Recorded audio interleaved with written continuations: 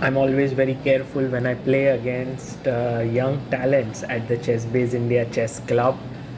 My opponent is Arjun Prabhu, who is the current under 9 state second place holder in Maharashtra. He's rated 1118 but is clearly stronger than that rating. He opens the game with 1 e4. I play my favorite Karo Khan defense on the board. d5, he takes on d5, cd5. One of the things that I wanted to do in this game was just play my moves quickly. So this move queen c7 is aimed against bishop f4. The main move is knight e2 to prepare that move. Imagine that you don't play queen c7 and you go knight f6, then bishop f4 is the main move in this position. My opponent shows not a great understanding of the opening. He plays bishop e3, which allows me now to place my pieces quite comfortably. The bishop does not really belong on the e3 square. Arjun goes knight to f3 and now bishop g4, pinning the knight. This is something that I want to do. Knight d2 and I put my pawn on e6. So you see the bishop is now outside this pawn chain which I have created here. Arjun castles here. I go with my bishop to d6, creating a small threat of taking this pawn because the knight is pinned right now. h3 played and bishop h5. In a way, what I am doing is I am playing the queen's gambit declined with white pieces, sort of reversed colors, and I have 1 minute extra on the clock. Here queen going to c2 would have been better, but Arjun puts his queen on b3. He's a bit nervous considering that he's playing with so many people watching the game. But at this age, this is all a good learning experience. With castling, my plan was to maybe put my rook on c8, the other rook goes to b8, maybe b5, but he goes c4. Now this is not a good idea here, but especially because I have this move. I mean, there are many moves, but knight a5 does make a lot of sense. I'm attacking the c4 pawn. He will be left with an isolated pawn on d4, and more importantly, his king side is also going to be ruined now. After queen c2, I have to decide on which way I want to proceed. D takes c4 makes a lot of sense. And now if white takes on c4, I should take on f3 first, gf3, then take on c4, and if queen takes c4, because his king side has been weakened here, I should keep the queens on the board with something like queen e7. And these are little subtleties which I should have been careful about in this position. But for now we are waiting for Arjun to play his move. What does Arjun do here?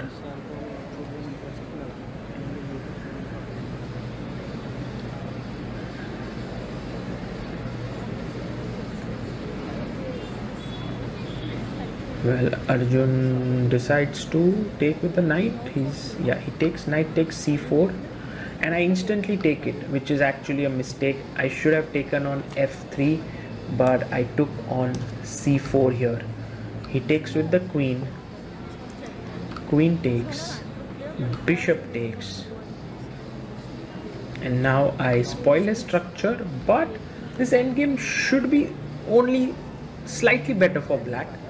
In its pretty good, pretty comfortable position, rook c8 attacking the bishop, and a good move is now rook c1 or rook fc1, but he plays b3.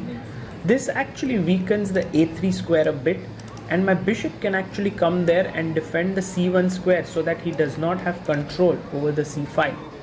So a very natural idea would be bishop a3, and I do it.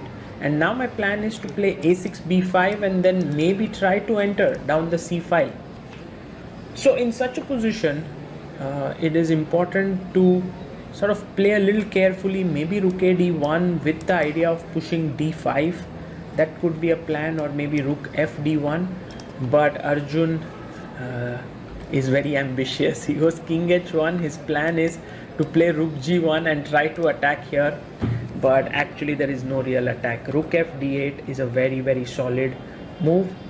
And this is one of the small mistakes that's made by very young players. They are very ambitious in a way that they think that an attack will break through, but in such a case that is not the case. You don't have enough pieces to attack, and so knight to d5, very natural and strong move, blockading the d5 square.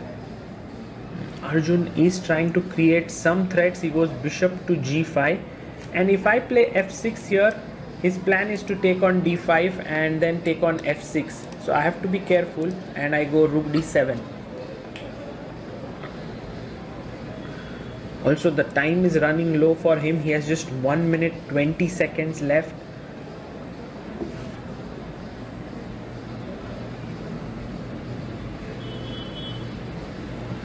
What needs to be done here for white is a big question.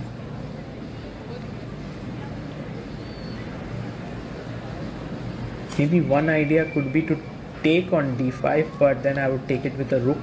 Rook e1 played.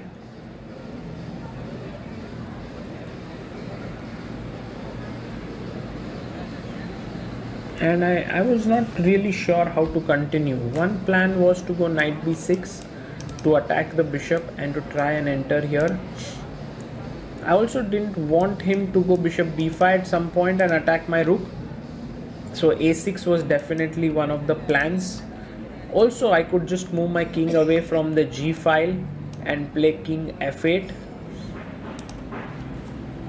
a6 was played on the board.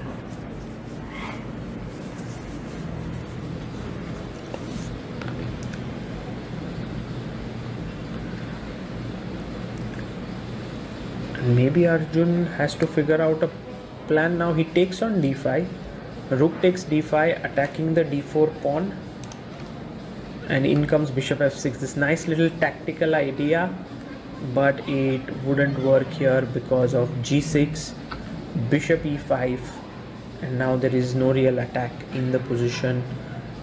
Black has solidified his king side, and that's why this maneuver of king h1, rook g1 is only hitting granite in this position. So the rook enters on c2.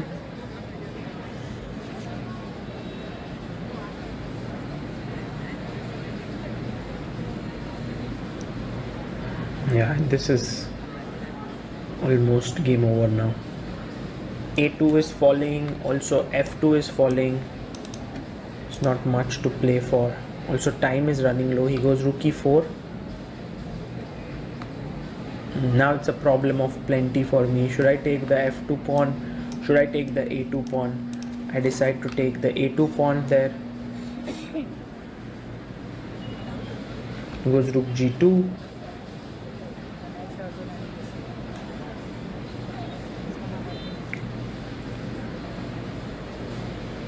And now the rook comes to b2. Rook e3.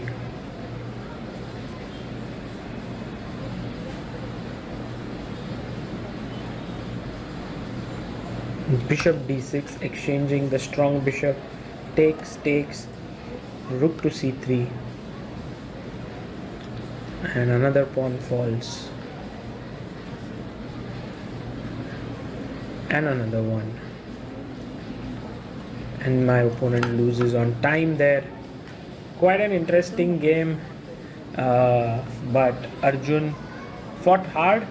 He's a very strong player, and I'm very excited to look at his game in the future. We analyzed this game for some time, and I'm sure that he will be doing something amazing in the national championships that will be coming up.